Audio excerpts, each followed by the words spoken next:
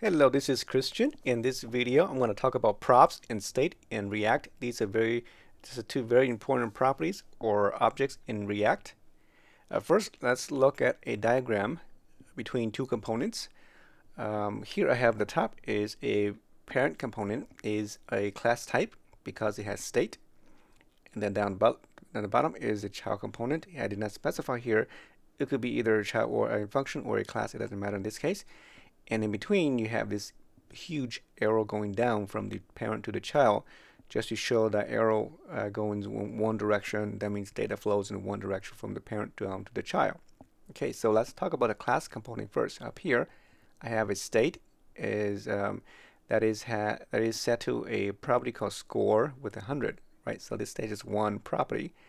I also have a function called update state to update the state value when I make some changes down in the child component, and just another message to pass down to the child component. Now, when you pass data from a parent component to a child component, you pass it through a property called props. This is an invisible property. You don't see it. You don't actually code it. You just add these properties to a tag, a child component tag, and these will be added to the props object automatically. So I'm passing all these three properties to this props. The score, these on the left side are just some variables. We call these properties, right? Or if you look at a tag, it would be like attributes. And you can call these whatever you want as long as they're unique and they don't duplicate. Then you can assign some data to it. So the first one is a score. I'm assigning this score here to this score variable. And notice I put the curly braces around here, and this is because when you pass props to the child component, you pass it through its tag, and tag therefore are JSX like HTML, right? So therefore you have to put the curly braces here to interpolate these data. That's what you do here. If it's not in the text in the tag, then you wouldn't need this. So I'm passing the score. Notice that we use the word this here because all these are in class space. If it's a function, then you won't need the word this, right? So I'm passing the score to the score.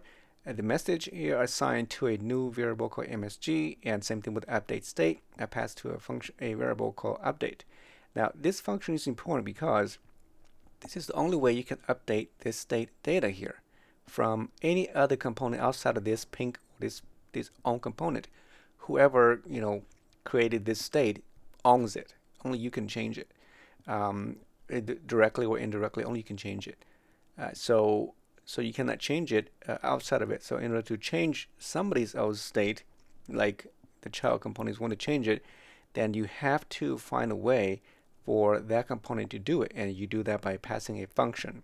So this function will be a callback function down here, and then it will, as you can see, when I click the update button, it's going to pass the function through the props object back to this function in the parent component, and then this can update the state.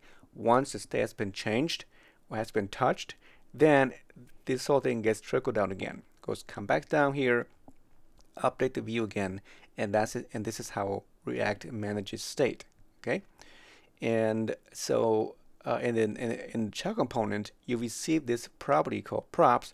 Now you have to literally put that into your function, either a constructor if it's a class component, or in the function head if it's a function component. And then through these props, you can access these data, these properties, using the dot notation. So again, dot MSG will give you the message. Props the score, give you the score that's passed to it, in this case 100. And then props.update will call this function when you click that button. Okay, so that's how you pass data to a component, and how you can actually pass data back from the component to the parent to update any state or any other data here. Okay, so I hope this is kind of clear to give you an idea. So let's go ahead and let's go to the code and see how this is done using React. Okay, so here is our little app that we did earlier that you update, gives the random number, and it updates the state. Let's go to the code and see how this is done. So this is the index here. I code inside the demo folder with the app.js file.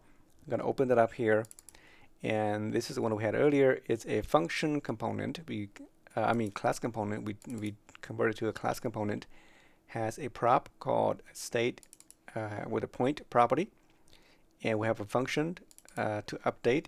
We have to bind the function. Remember, to bind it, if you update its state, you have to bind the function, otherwise it won't work. And then down here in the render function, we return a view. A view just have basically the point and then a button to update this point. Okay? So now to make this, see the props and state work and how they update, I'm going to modify this and add a child component to this component here. So I'm going to go down here. So basically, I'm going to just convert this whole thing to a child component. So let's do it down below at the bottom here. So I'm going to call this, I'll use a function component as a child component. So I'll call it child update. And to receive the props, you have to put the props in the receiving variable here. Okay? If you don't do it, then it won't work because you cannot access it. And the props will be passed down to this object. And then inside here, I just basically copy the return statement, the whole thing, copy it and paste it right into this function here, and that's our child component. And in its place inside the return, all this div here will be replaced with this child component called child update, like that. Okay, so now I'm going to pass this data, the point and the other information on this function here to the child component through its tag. So you notice I have a function up here in the class. Let me just kind of move this a little bit here. And then this update state property to pass it down to the child as well. So you pass it by setting like an attribute in HTML. If you notice down here, like the div tag has a style attribute, the span has ID, on click, right? Same idea. So you just put it right to the child component here, the child update here. So once you do that, then it automatically attaches to the props object you set down here. Okay, and so the first one I want to pass to is the point. So I'm going to call a variable called the same name, point, and I'm going to assign that equal to. And again, this is what I mentioned in the slide, that I have to put curly braces here because I'm inside the view, right? And the template. If it do outside here like I did, notice I did not put curly braces here around here, right? Okay, so only here because it needs to be interpolated. So this state dot point, I set point to that object, and let me close this, give it some room. The next one, I just put a space. Okay, don't put a comma, it doesn't work. Just put a space, just like HTML, another attribute, for example. The next one here is the function update me. I could use the same update me if I want to, or I can call it just update for short. It doesn't matter. It's just a variable you want to call it. And then just to make sure you pass the right function. So in this case, update me. Again, I have to use this because it's a class, right?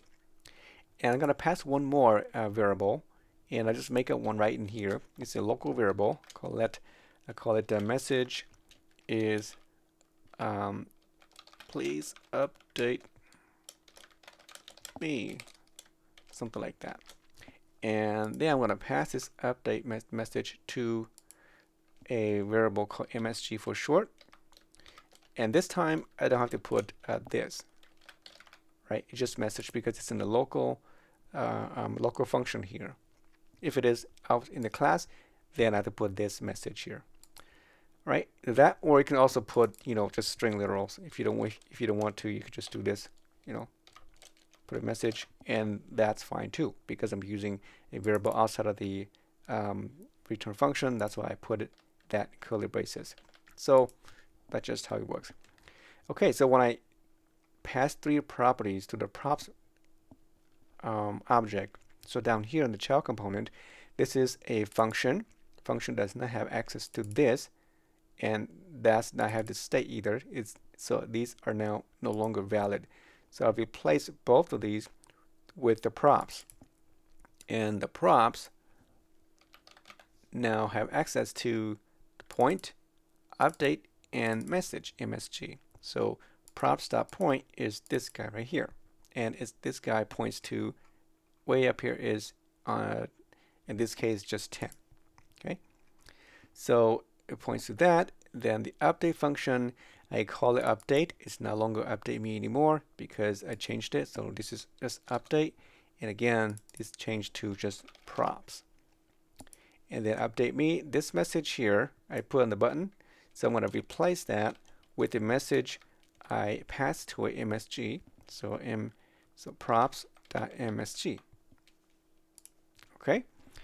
So there you have it. This is a child component receives some data properties from the parent component, and again, this props is only readable. You cannot change it. You cannot add other properties to it.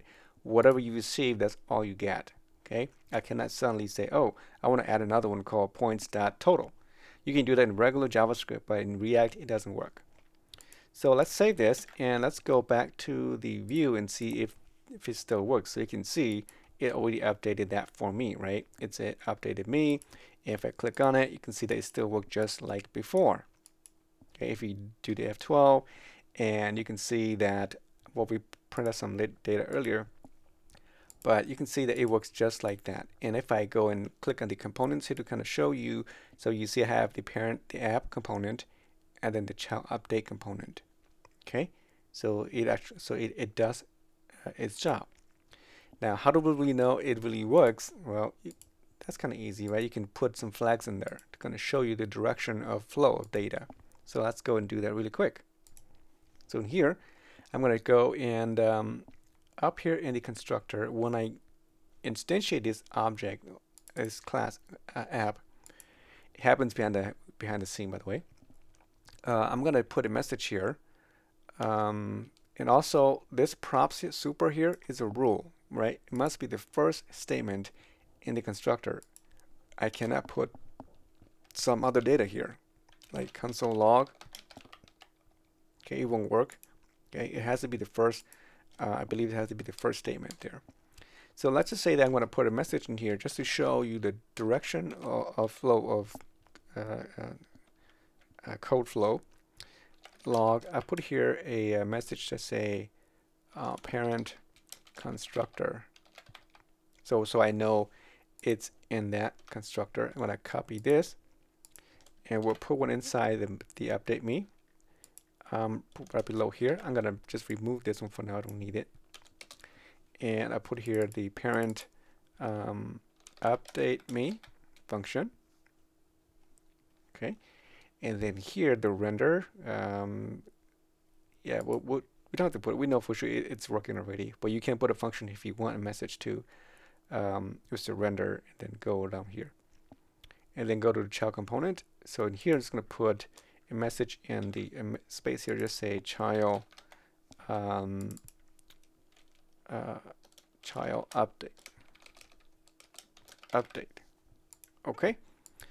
So let's save this and let's go to the view. And as you can see, it's already did something here already. I'm going to clear the console and then refresh the very first time. As you can see, it updates calls the constructor, and then it calls the child component, and it shows the data. When I click on it, so you can see the whole thing up. It calls and now calls the update function in the parent constructor. Parent class, and then it updates the child component, right? And it repeats that because you can see that the flow data flows in that direction. One last thing I want to show you before we close this video is this is how we pass data from a function, a class constructor to a function constructor. Component, sorry. So let's just change this to a class, and let's see how this works. So class. So it's kind of same idea, right? Extends the React that component, and then the props will be inside here. Okay, so if you don't, so this doesn't work anymore because it's in the class space now. You cannot put that like that. To put a message like this in the class space, you have to do something like let, m equals something like that, and it will call that. But not let m, just m equals to something like that. It will invoke that. But I'm going to and then the return statement down here, you cannot just do return. Same rule up here. You have to go render, right? So render function, and then you put the return inside the curly brace of the render function. and then now the props is no longer just props. It won't work. Okay, if I save this, if I go to the view, and you see that it just say prop is not defined. Okay, because now you're using class. When you use class, you have to access it through this dot props. Okay, so add that in front. This dot props and this dot props, and save it. And if you go back to the browser, you see that it comes back again. If I refresh it again, it should work just like before. Oops, just like before. Okay, if I click on it, okay, it's the same information, except the message is not shown because I did not put it in the render here. Okay, so you may wonder, so where is the props? I did not include it here. Okay, well, if you don't use a constructor, then it's gonna call the parent constructor wherever this is, in this case in the React component constructor, and it go up the chain, and there's a lot of interfaces, and the constructor will have the props, and it has that automatically if you don't have your own constructor. But if you do have your constructor, then you must put it in here. Okay, if you don't put it like that, if you just leave it like this, and for the sake of this information, I'm going to put it back inside the constructor. Doesn't make sense to put out here. Child update constructor, and then just run one time in this case. And to see the actual data, we put it in here. So you can say child update render. So we see. Okay, so if I save that and go to the browser, and you see a bunch of errors. It says must call the super constructor in the derived class. Derived class is the child class before accessing this, and so on. So you have to do that. It's required. So that means here, I just put props in here. And then I have to pass it props, because whatever is coming from the other parent component, pass that to the super. Okay, so this is required. And this should be the first line inside your constructor. And then after that, you know, you can add some states in here, just like the parent thing here. Again, whoever creates this state, we owns that one. So this app owns this state. If I have another one in the child component, then this child update owns that state. Okay. And so now, if I save it and go back to the browser, everything should working just normally as before. Let me clear the console here and refresh it. Okay, so we load the parent constructor, the child constructor, and the child render. And update, the parent update, and then the child render. Okay, and it keeps doing that. And so that's how it works.